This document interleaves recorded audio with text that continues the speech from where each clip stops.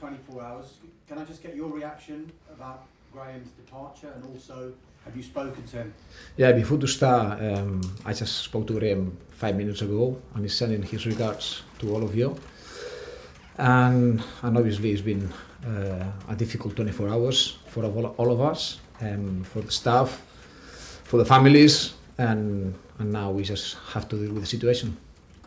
Given you arrived with Graham to Chelsea, was there any hesitation in your mind about taking on the interim role? Obviously, Graham, if I'm here right now, it's because Graham and the club, they thought that was the right step.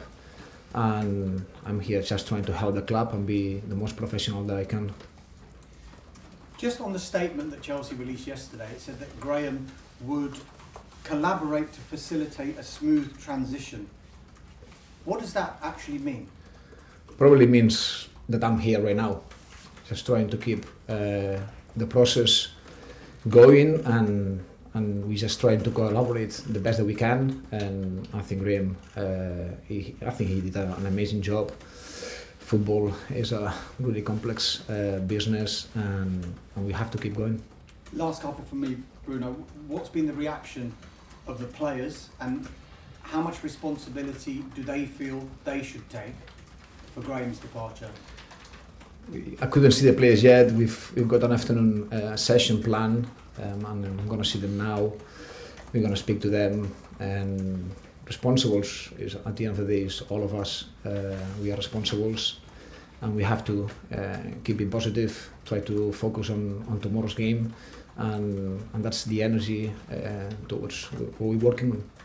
Just finally, Bruno, have you spoken to the owners, the board members, the sporting directors, and what have they said to you? And are you ready, if needed, to go until the end of the season? I spoke to them. They've been really supportive, and what I'm focusing on is on tomorrow.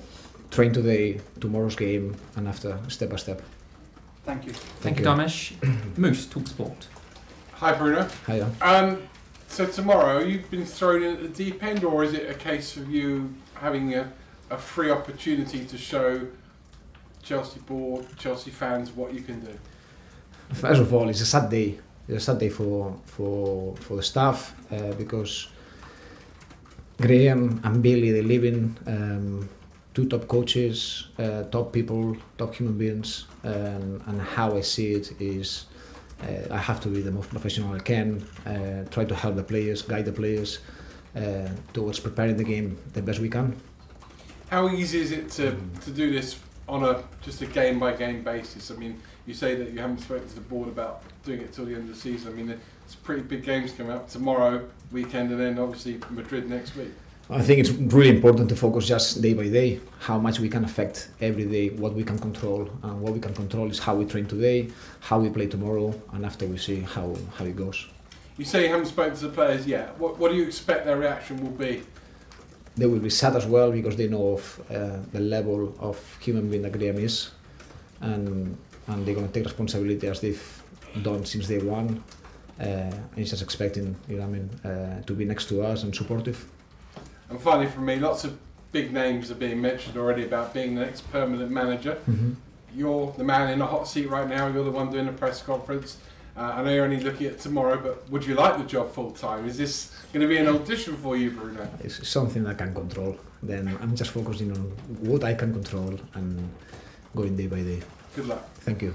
John Southwood, 5 Live. Hi, Bruno. Can you just sum up what the last 12 hours, 24 hours have been like for you personally, for your family? I mean, you've been thrown into an unbelievably tough situation here.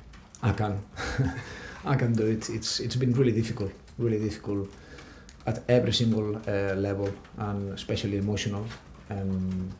Obviously, you have to deal with the press conference. You have to deal with the players. But what's hard, the relationship with Graham and Billy. It's difficult to deal with that. How it affects to the families. As I said, really difficult 12 hours. It's going to be difficult for your emotions, but then you've also got to deal with the players who presume some will be disappointed and upset. The manager's left as well, and you've got to prepare somehow for Liverpool tomorrow. I mean, how are you going to do that? seeing it as an opportunity for the players. I think we representing Chelsea, a club with an amazing history, and it's about winning, it's about dominating, and what we need to do is prepare for the game, and preparation helps a lot to performance, and that's what the players need to focus on. And what will it be like for you? Because I mean, you're coming up against one of the best coaches in the world as well, in Jurgen Klopp. Suddenly, you've gone from being a coach here to suddenly being thrust into a home game against Liverpool. Obviously, pure admiration towards Jurgen. I think I cannot say anything that everyone knows. Obviously, they're going through a tough season as well, but they've got top players. We're expecting a really aggressive game, high intensity, and we need to be ready. You say you spoke to Graham about 5 minutes ago. Can you share at all what was said there? No, it's just been really supportive. I think more the call was to say hello to all of you. Very kind of you. Well, good luck tomorrow. Thank you. Thank you so much. Thank you, John. Last question in this section today by Sean. Bruno, you've been in coaching for 4 years now since retiring. I mean, how big of a challenge is this for you to take on this role?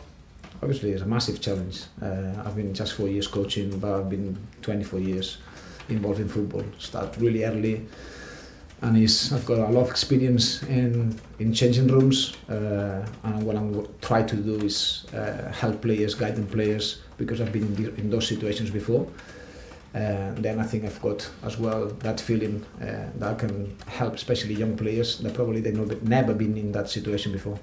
And in terms of Liverpool, I mean, are you looking at the team that lost to Villa on Saturday and thinking you want to make big changes to the lineup formation, or do you want to keep things pretty consistent?